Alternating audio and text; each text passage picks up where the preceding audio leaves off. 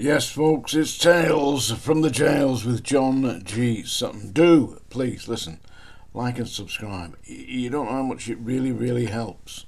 Alright? Thanks. Now I'm going to talk today about Ian Brady being a pseudo-intellectual serial killer. So I'm going to talk about today. There's a number of videos online on YouTube, one of them by Professor David Wilson, concerning a psychological analysis of this very difficult character. David Wilson is a criminologist, and he has examined the files and details and spoke to many people who actually knew Ian Brady, and seems to have come to the same conclusion that I came to when I met him on the landings at Wormwood Scrubs, that Brady is a self-proclaimed Superman. That's what he thought he was. Seriously. It's based on the writings of the philosopher Friedrich Nietzsche, who wrote about Supermensch, because he was German, you know. But anyway, he meant that people who believe that they are not only intellectually superior to the rest of the people, but they are so elevated that their actions are protected by the fact that they are supermen. And believe me, he managed to convince his so-called lover, Myra Hindley. I never met Myra Hindley, although I had some dealings with Myra Hindley. But I did meet Ian Brady, and he was, as Professor David Wilson discovered, a pseudo-intellectual. When he was on the landings at Wormwood Scrubs, he wouldn't speak to staff. He would speak to the governor. He would speak to visiting psychologists and medical professionals, but he would not speak to staff.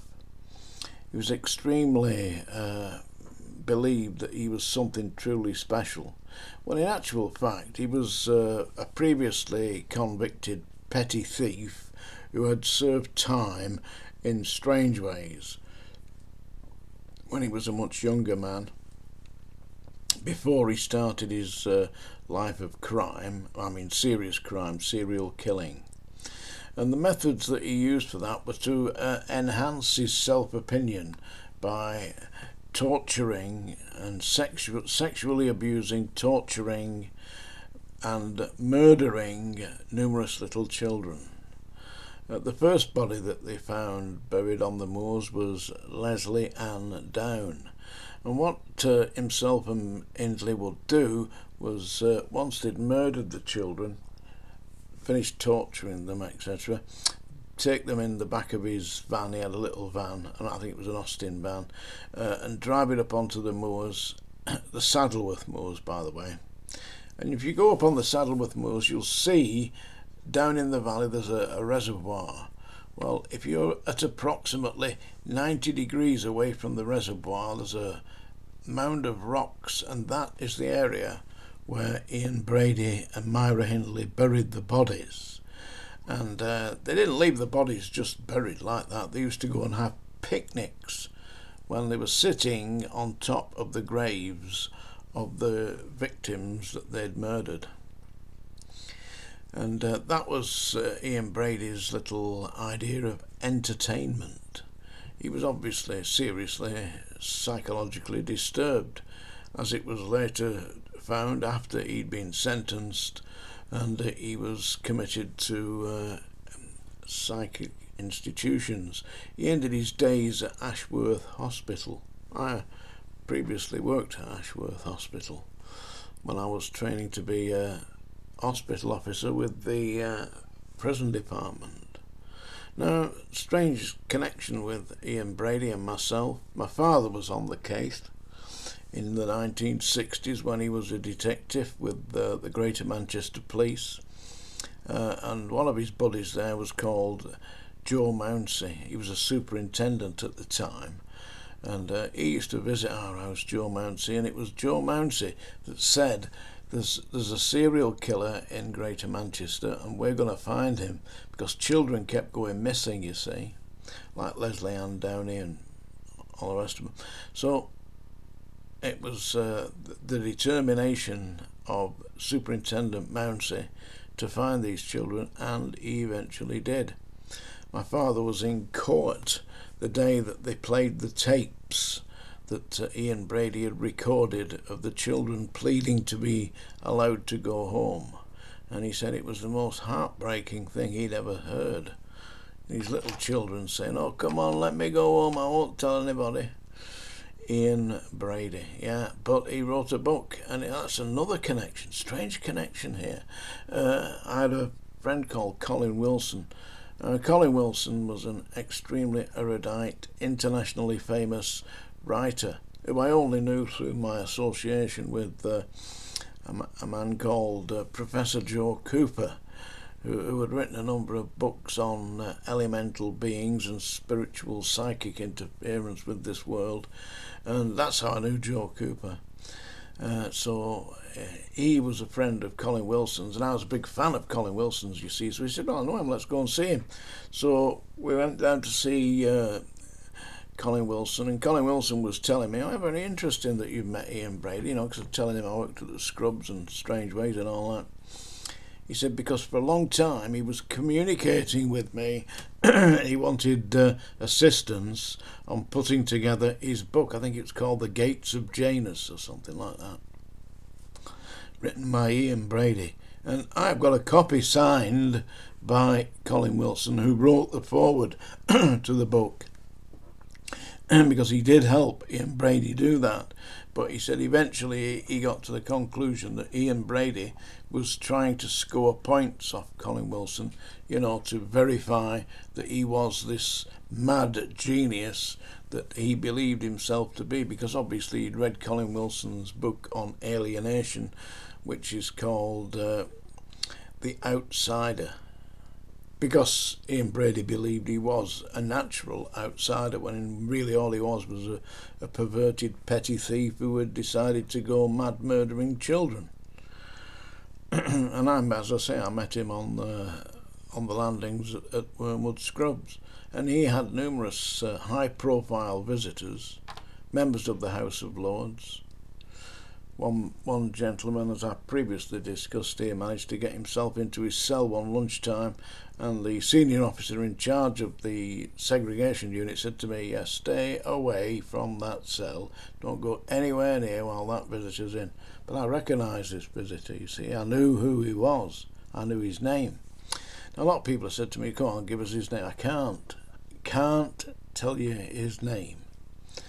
All I can tell you is that he was a very large gentleman, immaculately dressed, obviously, well, he spoke like an ex-Etonian, and I believe he is an ex-Etonian, but he was obviously extremely well connected, a member of the House of Lords, and he got himself into Brady's cell, and I was instructed as the officer in charge of the landings that I would not approach that cell whilst he was inside.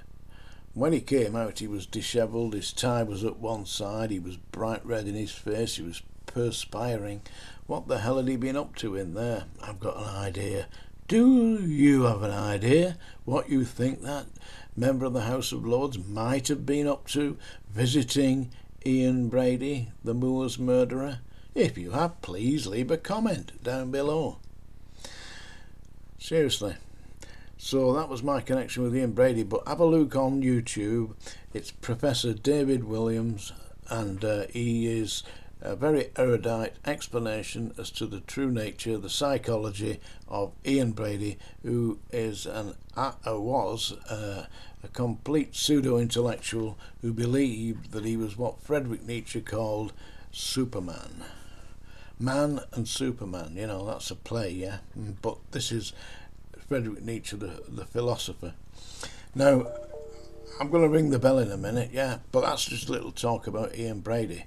Myra Hindley, yeah, well, I'll talk about Myra Hindley on another day, but when she went to the moors it was in all the papers, on the TV and everything, to see if she could locate the body of Bennett, I think it's Sean Bennett, you know, the child that went missing and they never found. She couldn't locate the grave, but she went on the moors. There was helicopters and all sorts of stuff, and the police inspector that she was handcuffed to was my brother, Martin Sutton.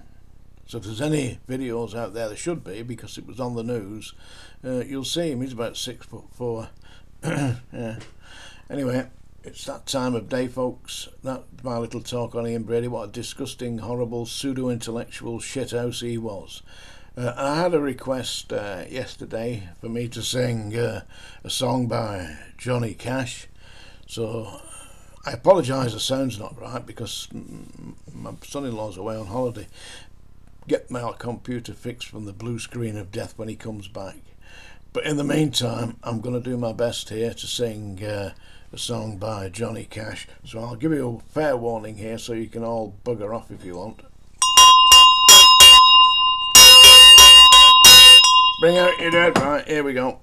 This is a song by Johnny Cash. It's one of his most notable records.